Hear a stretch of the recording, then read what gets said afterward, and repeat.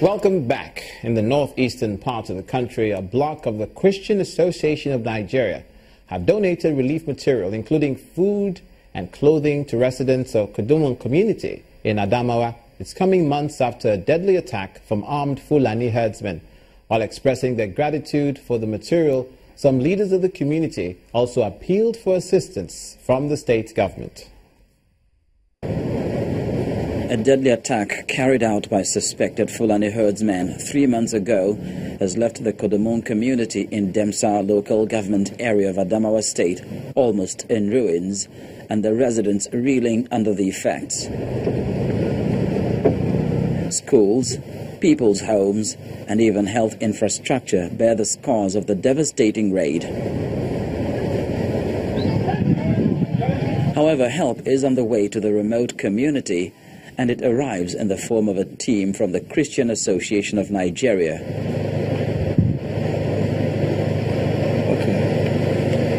Residents, including women widowed and children orphaned by the attackers, gather in the village square to receive their benefactors.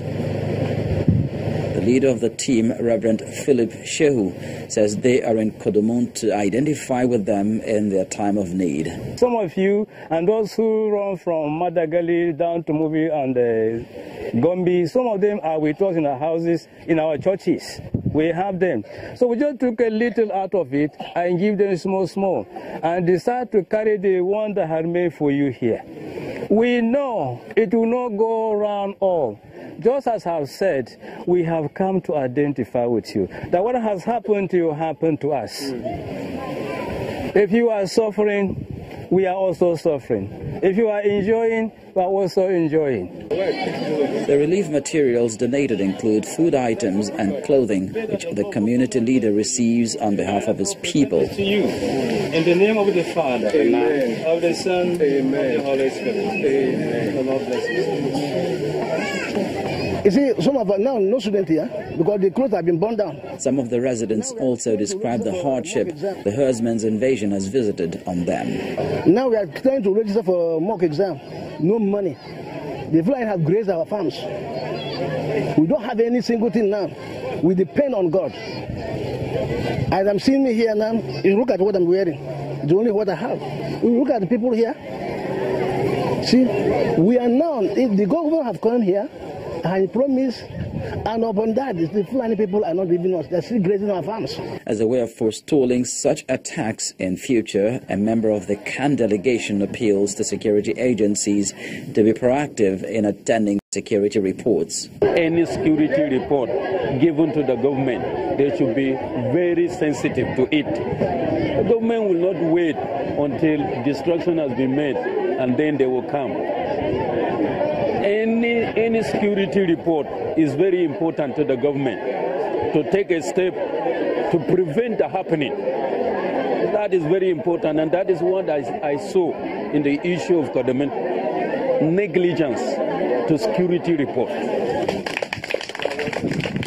In the meantime, an administrative panel of inquiry has recently been set up by the Adamawa state government to investigate the reason behind the attacks. Finally, did you know that Africa faces massive hunger and unrest as it doubles in population by 2050 if agriculture is not mechanized and well funded? That's according to experts in global cassava integration across Africa.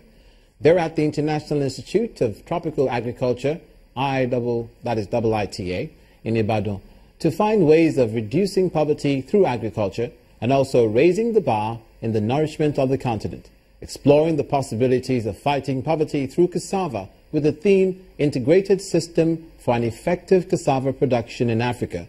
They argue that weed control, access to funds, and improved variety are alarmingly limited, especially among smallholder farmers who constitute over 80% of the farming population in Nigeria and Africa. Here at the Conference Center of the International Institute of Tropical Agriculture, IITA Ibadan, are major players in agriculture from across the African continent.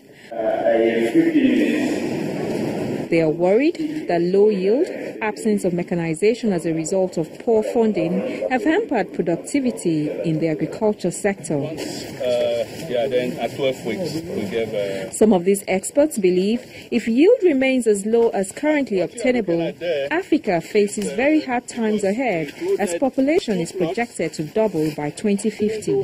There is already a food issue on this continent, so you can imagine that if we double the population, the food issue could worsen to the point where it could lead to instability and more. So it's very important for Africa, but it's very important for the world that we manage to feed this exploding population. For some of the participants here, small farmers must be encouraged to form clusters and embrace mechanization. We care about the disadvantaged, especially the smallholder farmers, because unless you lift those out of poverty, there may not be real development.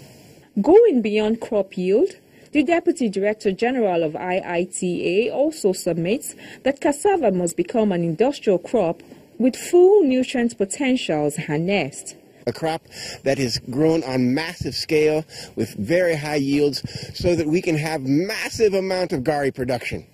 Not this small in the village, but massive gari production so that we can have plenty of food.